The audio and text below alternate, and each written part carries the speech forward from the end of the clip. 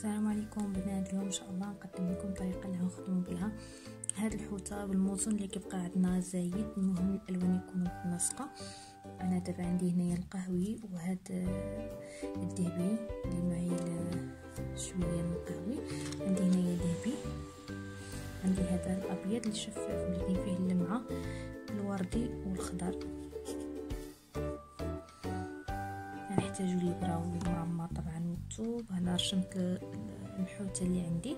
دابا غنبدا نطراسي الجوانب ديالها بهذه الطريقه.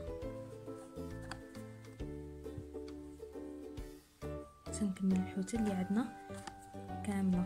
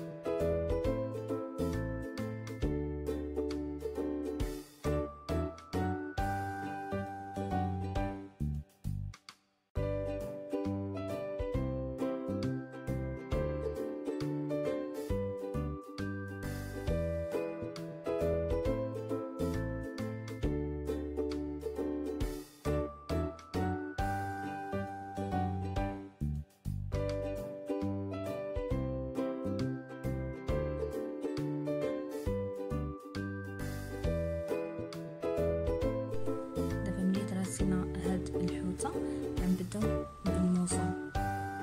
كيف ما كتشوفوا انا دايره خطوط هنايا هادو اللي في بطن الحوت.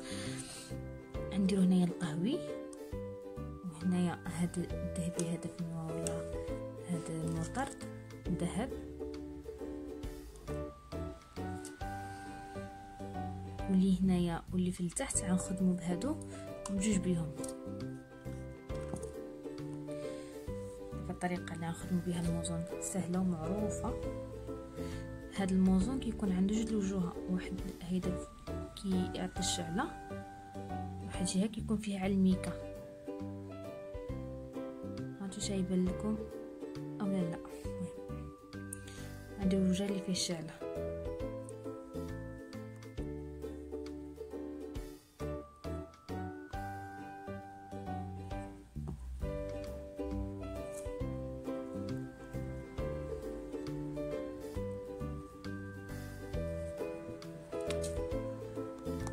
نمشيو الحواشي هيدا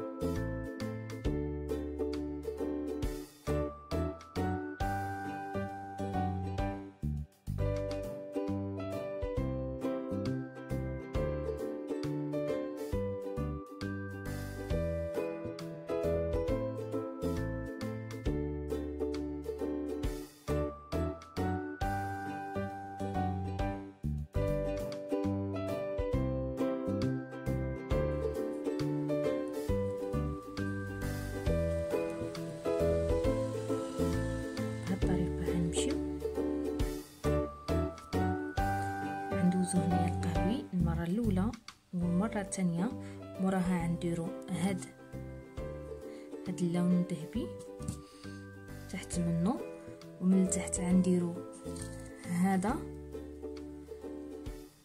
فص منه وحده من هادي غيتخشاو يضربوا مع بعضهم في الابره، وملي غندوزوهم للتحت هنا ها كيجيو جوج فوق بعضياتهم. هذه دايره حمرايه، هذه هي شفافه وكتعطي اللمعه.